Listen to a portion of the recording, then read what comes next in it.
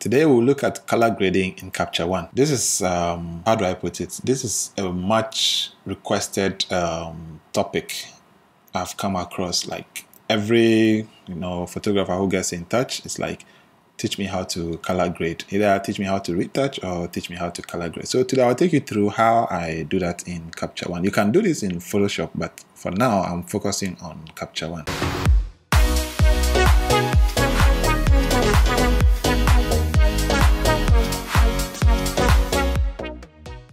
Now this image has already been retouched in Photoshop and we brought it back to Capture One.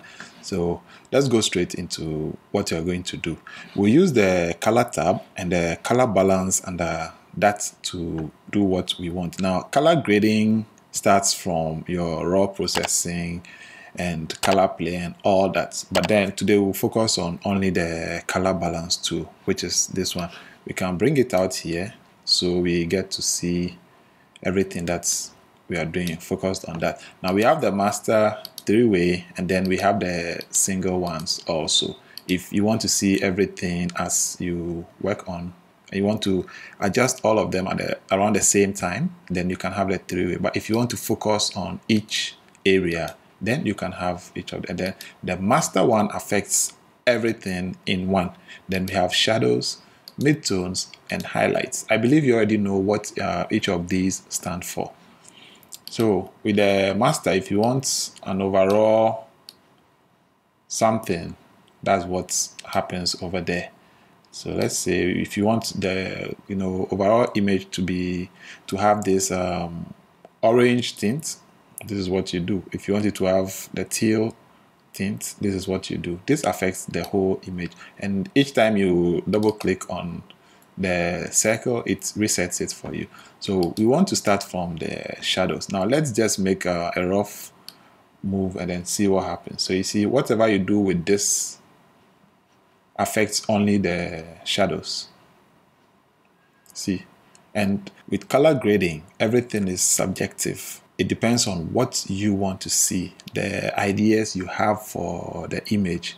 So someone's best color grade would not be another person's best. What I like won't be what somebody else likes. That's how come it's subjective.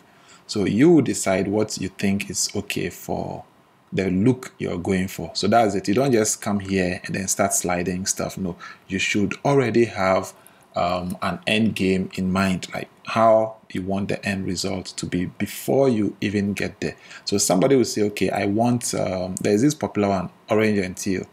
That's the kind of thing I want. So with that, we have two complementary colors, orange and then teal. So you will decide, okay, do I want orange in the shadows or teal rather in the shadows? See? So they are opposites. One is on the other side and then the other one is also on one other side. So let's say, okay, we want to go for the orange and teal, but we want the teal in the shadows and then we want orange in the highlights.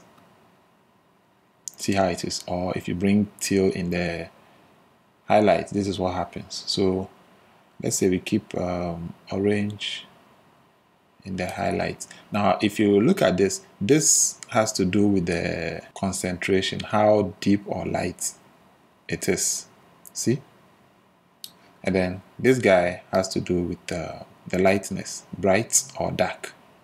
See, if you double click, it resets it for you. Double click, it resets for you.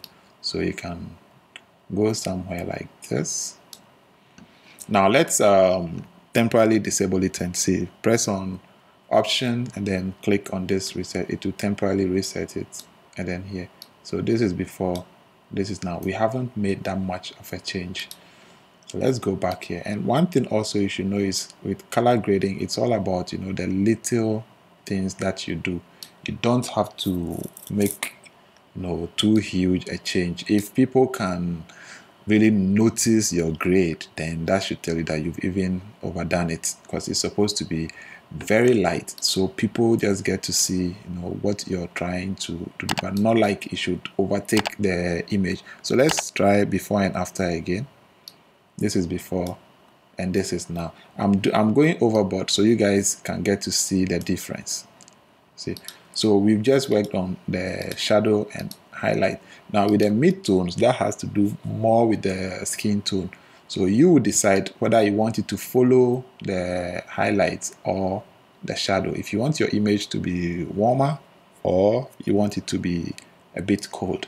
I'm biased towards colder colors like blue and all that. So I would see, depending on the situation, also the skin tone and all that, might want to go either cold or warm. So let's say I keep this here like this. Let's do a quick before and after. This is before and this is now.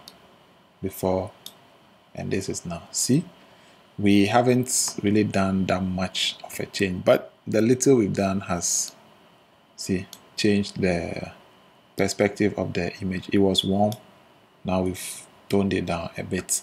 So somebody will say, okay, I like this, but the blues here are a bit too bright or something. They are coming in the way. Then we can put this back here and then go to our color editor.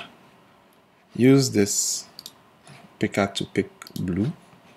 And then over there, we just change the hue a bit to something like this.